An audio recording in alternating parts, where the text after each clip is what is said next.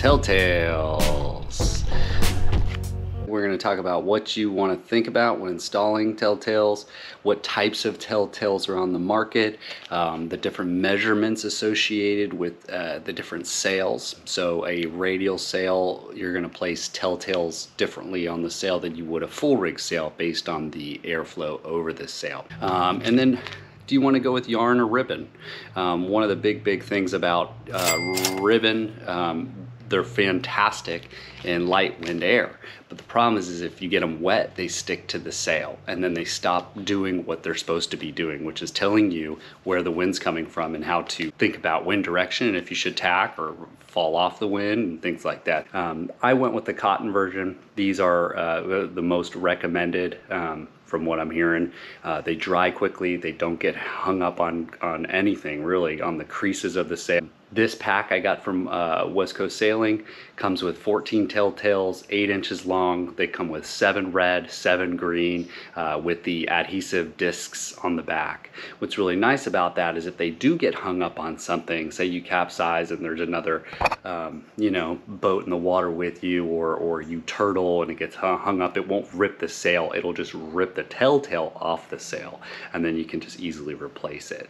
But we're gonna do 2 on the starboard side, 2 on the port side, and show you kind of top down, looking down, how to install these on a new radial sail. I just bought a radial sail from West Coast Sailing. They do not come with Telltales, so you have to order these additionally. So yeah, let's get started. You definitely have the option of green or red. I'm gonna do red on both sides because it's just a little bit more vibrant, a little bit more visible to me on the water than green would be, but totally up to you. And these are great. Look like the sail, honestly. And that just goes over the tip. So the first thing we want to do is measure. Now radial, full rig, and 4.7 are all going to be different measurements because the size of the sail is different. This is a radial sail, so we're going to measure 31 up, 20 inches in, 53 up, and 20 inches in. So let's do the first one, 31 up. You want to do it from the foot of the sail, and then 21 inches in. So let's do 31 up, which is here. I'm going to go 20 inches in. Just below that crease. I'm going to go ahead and mark that as such. Alright, next one's going to be 53 inches up, and again 20 inches in. So let's go 53 up from the foot of the sail. Okay. 53, and then we're going to go 20 from there. And I'd like to stick along the crease if you could. We're going 20 inches in. It's right there. It's just above the number.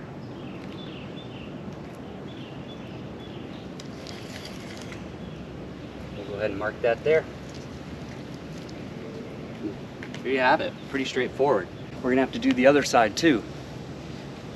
But you don't want to have them on the same track because you read the Telltale from the opposite side.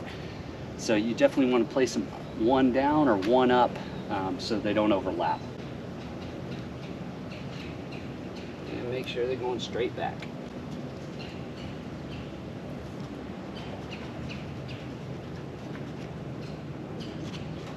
And there you go.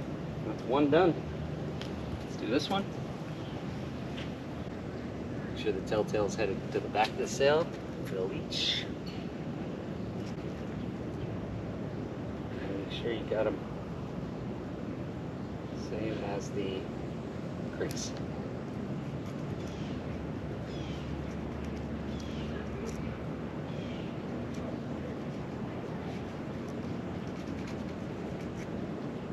Let's go ahead and flip the sail over.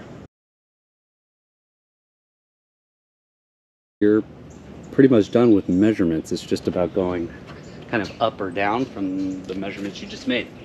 So like we just said, you never want to overlap them. You always want to put them a little bit lower or a little bit higher so you can see the one on the other side of the sail. So I think for our purposes, we're going to go just below. Just below.